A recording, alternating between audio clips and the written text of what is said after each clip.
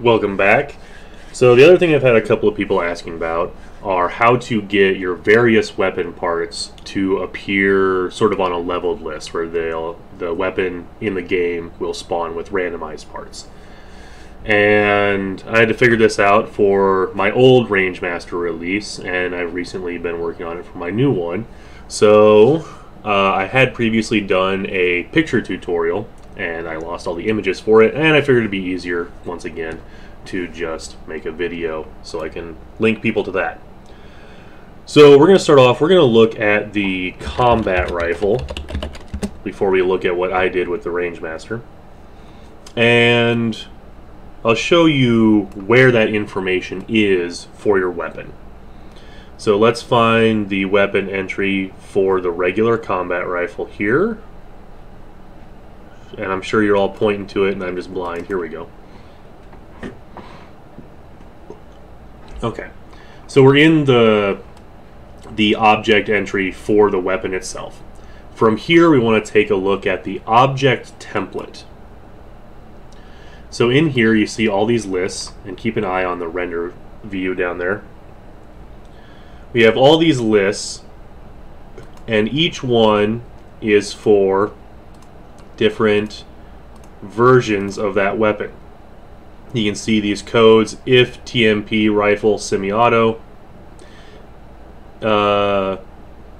if TMP simple rifle, if epic restricted. Okay, so what these are, the TMP ones are your standard enemy weapons. This is what's going to spawn in the hands of your basic raiders or super mutants or whoever ends up getting your weapon. The epic ones are the possibilities for when it has a legendary attachment. Now, notice how the epic restricted ones are embedded within the others. That means it's just going to take whatever parts are entered for this and slap on a legendary to the same parts list. Okay? So what I usually do is I just copy these from one weapon to another. So I actually, when I did my Rangemaster, we'll take a look at that.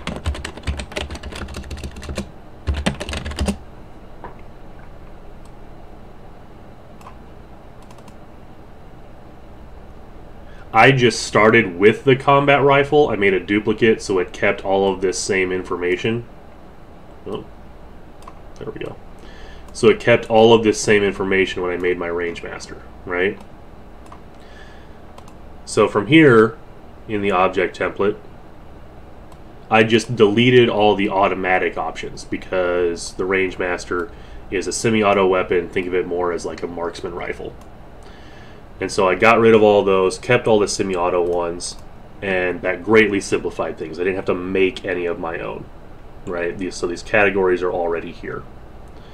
What you can do is export and import the template possibilities if you have to, but I highly recommend that you just start with a duplicate of a weapon that's similar to what you're going to use. So if you're making an assault rifle, start with this so you have all of those semi-auto and automatic options already there for you. Make things much, much easier. So, what do we do from there? Well, let's look at the Rangemaster one here. As you can see, if I click on a different one, it'll give me a preview with randomized parts based on whatever parts are listed for it. But where's that list? Well, it's right here in the middle. So this is formatted, so you enter, using this information over here, one receiver entry, one grip or stock entry, one barrel, one magazine, one sights, one muzzle, and then you see down here I have additional entries for my materials. You can add additional entries, but you want to have all the base ones first.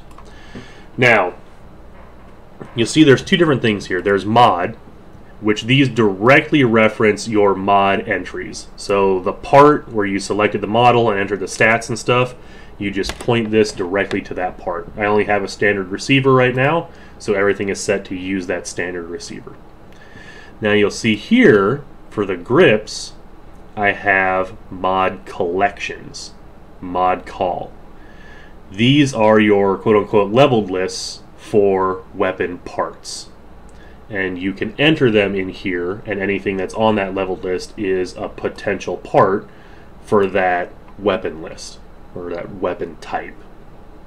So let's look at a mod collection. Mod collections are technically just weapon mod entries. So let's look at my handmade grips. So you'll see up here, you just check mod collection. It changes the weapon mod window to look like this. And you just go add.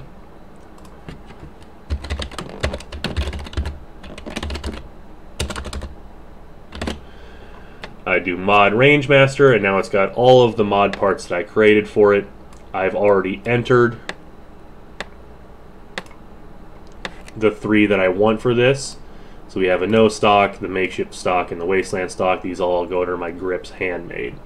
So if I use this code over here for my grips one, then it will just choose from one of those 3. You can also enter for each one the character's minimum level for this one to start appearing. Now I haven't gone through and balanced the range master yet, so these are all set to 0. But typically there'll be a range from 0 to around 30 for most weapons for the various parts. So I don't want to make any changes to that. But I want to show you that you can also, so we have grips Annie. And you can see that I can embed another mod collection within a mod collection, and it will just pick from anything in those 2, just like a leveled list. So these really are just leveled lists, but for weapon mod parts instead of for the weapons in the hands of enemies or spawns or whatever. So we'll leave that one. So then I would come back here, and if I wanted it to use varying parts, I just enter a mod collection in the grips or stocks or barrels or whatever, wherever my mod collection falls. And then if I've added new parts, just add those in after all the base ones. So I have 3 different material swaps here for different parts of the weapon. I just added those at the bottom after the final muzzle one. Do make sure that you have at least one entry for every part that your weapon could possibly get. Otherwise, it will simply spawn with nothing for that part. So if I forgot to put a magazine in there, it's just going to spawn with no magazine. So do make sure you have one for everything. The final important part for these is in your mod collections. So let's use a different one. Let's look at Scope's Iron. Make sure that your attach point down here matches the attach point for whatever parts this is entered in. So I'm looking at my sights right here. If I go up to one of my scopes, let's look at the reflex sight. That attaches to AP gun scope. My mod collection also attaches to AP gun scope. So this will tell the game what this list is for, essentially. Give me a moment. Is there anything else we need to cover on this?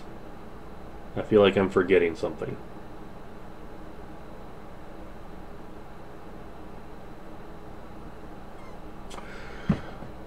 Well, if you do come up with anything, feel free to contact me. I'll leave a link to my Nexus profile so you can contact me there, or you can just ask in the comments, and I'll see what I can do to clarify. In the meantime, have fun modding, best of luck, and take care.